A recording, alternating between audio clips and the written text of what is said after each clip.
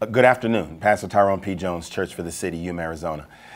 This seems so odd to say to those of us in Yuma, Arizona, since we've already experienced a 111-degree temperature. But for the rest of you, summer began yesterday. More precisely, this is actually the astronomical summer began in the Northern Hemisphere at 5:14 a.m. yesterday. That marks 2022 summer solstice. People call it the longest day of the year. And that could be incorrect, of course, technically, because there's 24 hours in the day, but there actually is more daylight. This is also a good time for us to see the solar system on display.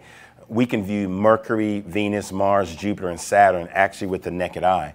Neptune and Uranus are up there, but you need a binocular to see those.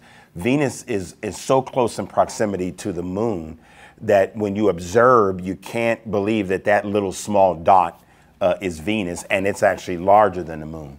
Venus is more than 3 times larger in diameter than our moon. A little more perspective. Our sun is only one of about 100,000 million stars in our Milky Way galaxy. And the Milky Way is only one of an estimated 2 trillion galaxies in our observable universe. And the God who made you and me made all of that and measures it in the palm of his hand. I make this point to emphasize it is always too soon to give up on God. No matter how much we distrust our government or grieve for the direction of our culture, the King of the universe is still on the throne, overseeing all of that. Post-Christian secularists can reject his word and deny his existence, but he loves them unconditionally. He will similarly empower you and me to love others, whether they love us or not.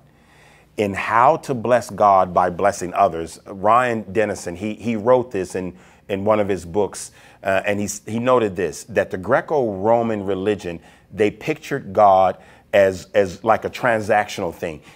He blesses humans as we bless him. It's a transactional relationship. But the truth of it is for us, God blessed Adam and Eve in the Garden of Eden while knowing that humans would fail to reciprocate his love.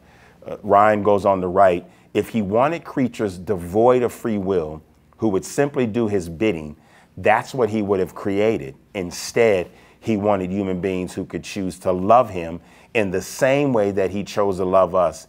And through that free will, we partner with him in caring for the rest of his creation. King David knew personally this truth when he said this, blessed is the nation whose God is their Lord, Psalm 33:12. Blessing our nation by speaking biblical truth with biblical hope is a gift our nation has always needed, but never more than today.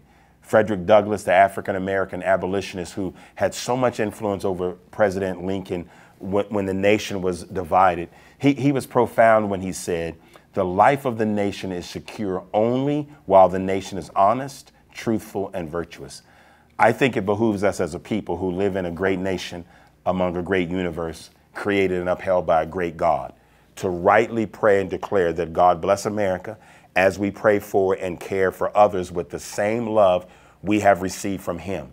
Here's what I know. 2 Timothy 2:13 says, if we are unfaithful, he remains faithful, for he cannot deny who he is.